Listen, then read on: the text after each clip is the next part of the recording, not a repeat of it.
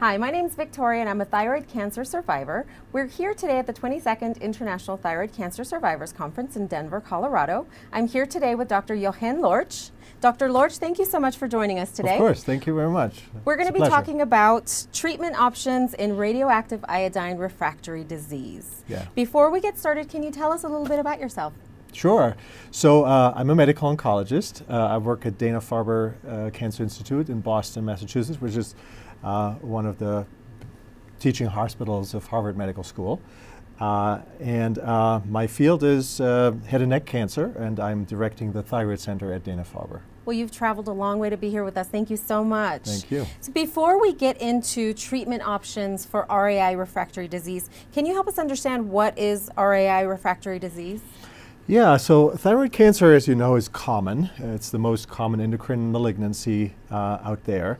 And thyroid cancer typically has a reputation of being really rather benign, and for the most part, this is totally justified. Most people have a thyroid nodule, they get diagnosed with thyroid cancer, they undergo surgery, maybe they receive some radioactive iodine, which is essentially a targeted form of radiation afterwards, and they're fine. The cancer is gone and never comes back.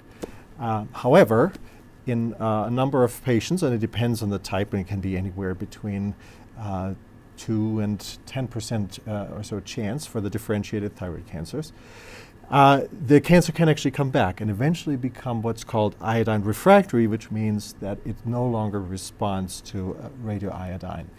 And that's typically then a stage where things get a lot more complicated, and where also the prognosis tends to not be as good anymore as it is with normal traditional thyroid cancer. Thank you for that. So do we know why some patients have RAI refractory disease? We have some understanding of it, although still it's not easy to predict who will develop iodine refractory disease when you're just diagnosed with papillary thyroid cancer. We know, for example, that if you have a certain mutation, which is called a BRAF, typically V600E mutation, that increases your risk of developing recurrent thyroid cancer and iodine refractory thyroid cancer about 2.5-fold.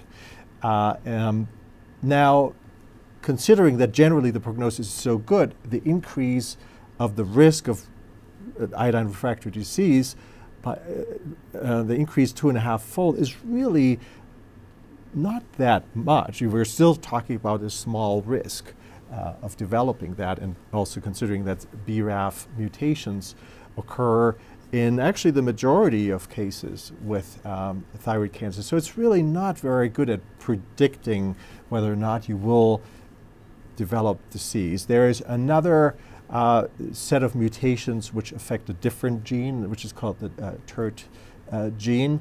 Now, if that's mutated, especially if it's if that gene is also mutated in conjunction with the BRAF mutation, then there's a very high risk for recurrence and then eventually iodine refractory disease. And then there are also some other subtypes, such as Hürthle cell carcinoma of the thyroid gland, that also is typically fairly insensitive to radioactive iodine. And eventually, as you go down more towards the poorly differentiated and undifferentiated or anaplastic thyroid cancers, then those are almost always iodine refractory.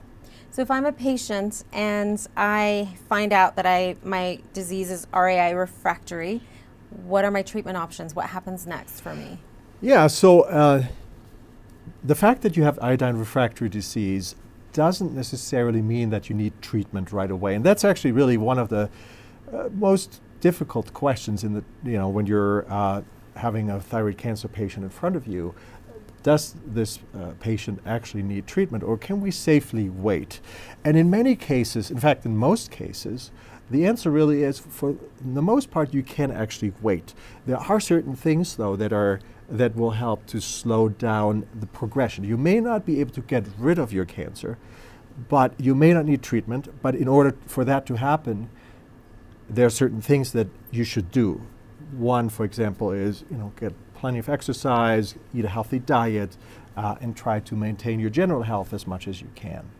Other things are fully suppressing another hormone which is called TSH, stands for thyroid stimulating hormone, and it's part of that feedback mechanism that is generally there to regulate the release of hormone from the thyroid gland. Now, if you had thyroid cancer and it's refractory, most likely you don't have your thyroid gland anymore, so this hormone doesn't really serve any function. But if you have high levels of this hormone TSH, that can also stimulate the growth of cancer cells. So you want this as low as possible, and the way you do this is by taking a relatively high amount of Synthroid, and you should do that together with your endocrinologist or primary care doctor. But your TSH level, which is again this hormone level that tells the thyroid gland to work a little bit harder, but also tells the thyroid cancer cells to grow faster, which you definitely don't want. You want to keep that low by taking Synthroid or your thyroid hormone replacement that you're on. That is, in fact, your cancer pill at that moment, because just suppressing TSH usually does a very good job at keeping your disease under control. The goal is always to get away with as little treatment as possible, and if that helps you to at least delay the onset of treatment with any of the drugs that we're going to talk about, then that's a good thing. Let's go back to someone who has RAI-refractory disease, and we're watching and we're waiting, and we decide that we do need to move forward with treatment. What other treatment options exist? Are there any in development? Or? Yeah. I mean, look, about 10 years ago, there was nothing that was FDA approved. And now we have a whole number of treatment options. And I think, and this is just 2019, and with the pace of research and development, I'm sure that 10 years from now, we will have a whole host of new drugs that we don't even know about yet. So right now, as you know, tyrosine kinase inhibitors such as sorafenib and lenvatinib are FDA approved and are the standard of care. Most people prefer lenvatinib over sorafenib because of some data, but they've never been compared head-to-head. They're both viable treatment options. The problem with both of them is that they're both relatively toxic, which means that they're associated with a lot of side effects. There's a lot of usually fatigue, then in some cases hand-foot syndrome, gastrointestinal, GI side effects, which can be very serious and in some cases even be fatal. There's high blood pressure, which is something that can be managed, but is still something that will require a lot of attention. So these are not easy drugs to take, but we have them, and they work for the most part. They work beautifully for some time. The problem is that none of these options that we have right now are curative in any way.